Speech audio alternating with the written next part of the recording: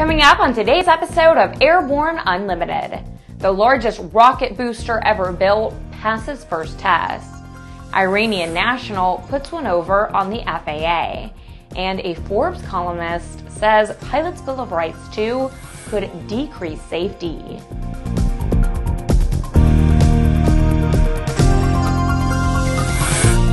Welcome to Airborne Unlimited. I'm Ashley Hale.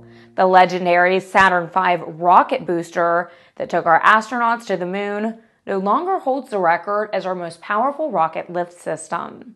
The largest rocket booster ever built successfully fired up last week for a major milestone ground test in preparation to propel NASA's Space Launch System, referred to as the SLS rocket, and Orion spacecraft to deep space destinations.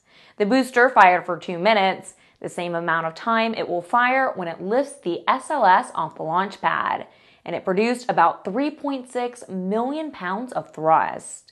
The test is one of 2 tests planned to qualify the booster for flight. The first flight test of SLS will be configured for a 77-ton lift capacity and carry an uncrewed Orion spacecraft beyond low Earth orbit to test the performance of the integrated system. The SLS will later be configured to provide an unprecedented lift capability of 143 tons to enable missions farther into our solar system.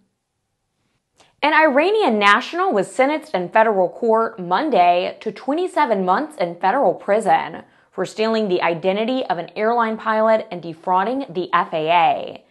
Nader Ali Sabouri Haghighi was convicted of identity theft. He had stolen the identity of a pilot and then duped the FAA into issuing him an ATP certificate and a flight instructor certificate. In a plea agreement, Haghighi admitted to 4 counts of identity theft before he was sentenced. It's reported the light sentence was due in part to a lack of evidence that he had intended to commit an act of terror. This brings into focus what appears to be a serious lacking on the part of the FAA to verify who they are certificating for pilot privileges. We can only hope that some action will be taken to close the loopholes that allowed this to happen. In the meantime, this guy will be back on the streets in less than 3 years. After the break, not everyone likes the pilot's Bill of Rights too. AML's patent-pending wireless induction charging system eliminates confusion over those charging cables, cuts down cockpit cable clutter, and allows you and your passengers to fly cordless and eliminate the cable nightmare. www.aviationmodificationleaders.com. The KSN 770 is an affordable, WAS-enabled integrated MFD with a flexible hybrid user interface from Bendix King. Get your fingers on the 770's perfect blend of touchscreen and hard buttons. Easily control your GPS navigation, Navcom, weather, traffic, and terrain in any condition. For more information, go to bendixking.com. There's a difference between charting a steady course and pushing for the ceiling. And for nearly a century, Hartzell Propeller has been defining that difference. It's in our passion for engineering and research and our dedication to testing the limits of performance. We are built on honor. We are Hartzell Propeller. Welcome back. If you have a story suggestion for Airborne Unlimited, send an email to news-spy@aero-news.net. Forbes columnist John Goglia, who writes in a recent issue that the pilot's Bill of Rights 2 could adversely affect air safety. He cites specifically the provisions limiting the FAA's ability to request documents from entities under investigation and a change in the appeals process involving suspension of airman privileges, which would allow them to be made in federal and district courts rather than solely before the NTSB. Goglia says that not only would that be more time-consuming and costly to the taxpayers, but it could remove the NTSB and its expertise in aviation from the process. Goglia seems to be making the point that withholding due process and constitutional rights from someone charged with a federal violation makes it easier for the government and saves money. He may be right, but a concept like this should scare all Americans. Each week, we share with you an online video one of our viewers found especially entertaining. We call it our Aero Video of the Week.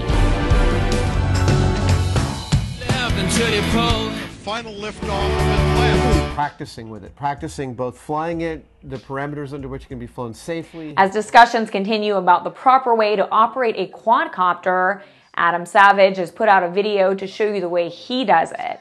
This guy has some top-notch ideas, and it's a fun video to watch. Search Adam Savage's quadcopter gear on YouTube. After these messages, Secret Service is on the job with UAVs.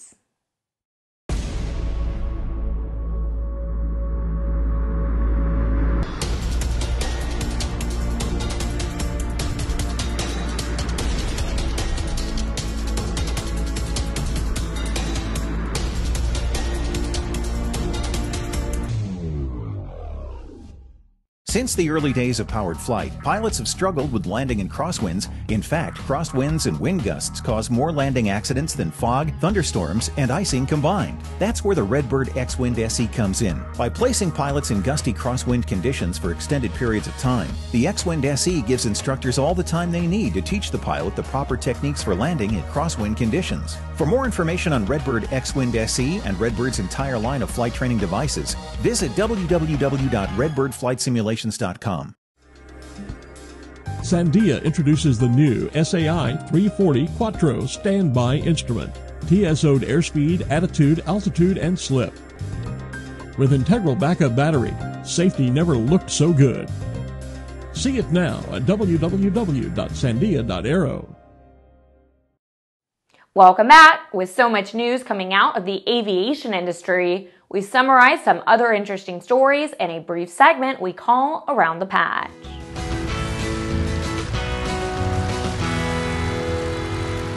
The Secret Service has been conducting flights with a variety of UAVs during early morning hours around Washington, D.C.